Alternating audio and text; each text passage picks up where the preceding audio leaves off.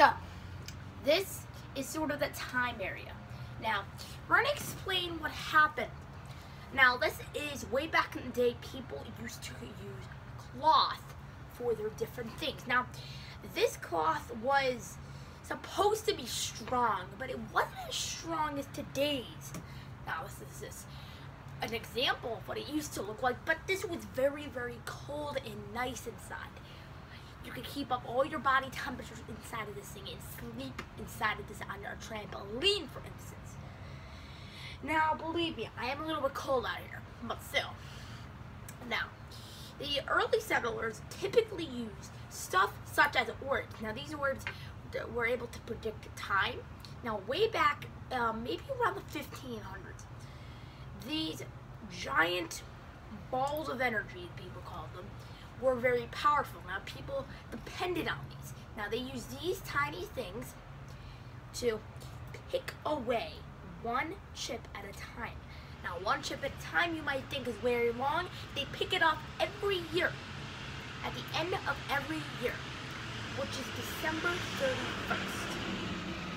December 31st is a type of year where it's about to turn whatever year.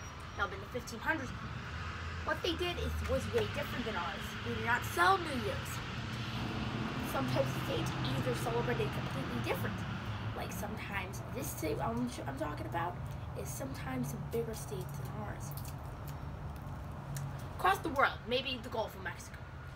I'm talking like half the states in America.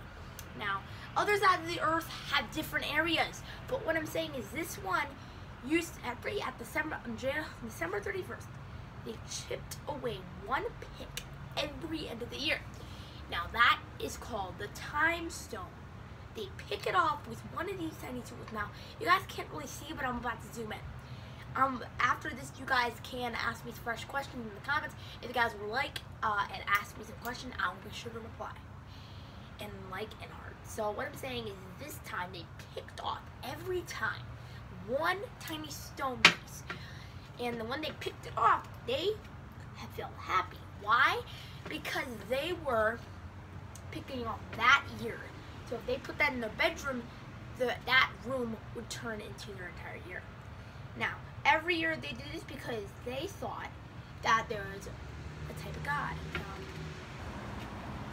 They thought it was a type of God, and for some reason, they did. When they did, they meant it. If you're ever judged for it, you would be bullied. If you're ever bullied for it, it was crazy. Now, this type of ball, guys, is very hard, and it's very hard to be made. It was made from crystal, and what you do when you pick every single part off about every year, you will run out of something, which will be a lot. Now, these things are meant to last. When you run out of all of it, out on the outside, you will go inside. When you finish off the inside, which is only about a couple of 5 years. Now, these things are meant to last about 40 to 80 years. Now, these things, if you do not pick it off, that means the God did not do anything. Now, typically, you have to pick it at the correct time. If it's December 30, it won't work. They think that way back in the day, they thought that this was a Greek god, and it helped them.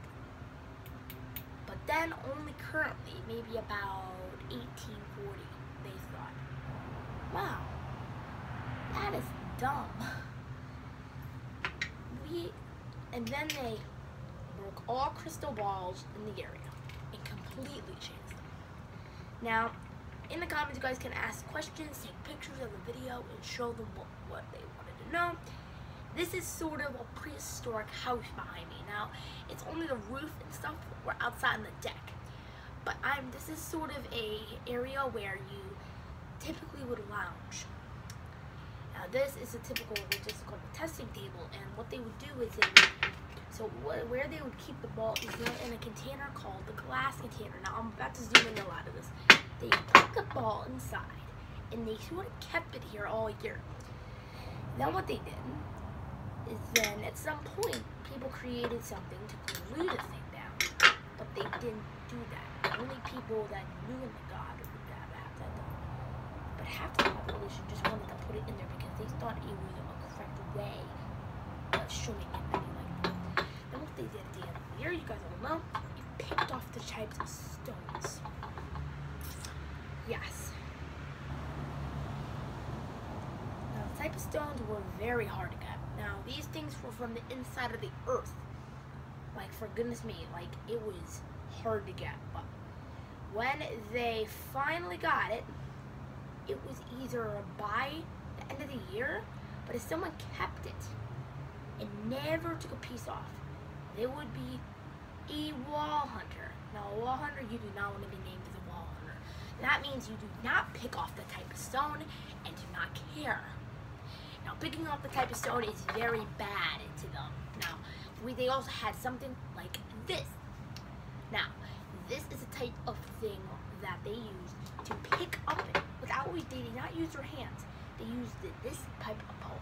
Now, there's one more part that I want to show you. It's over here. Give me 1 sec.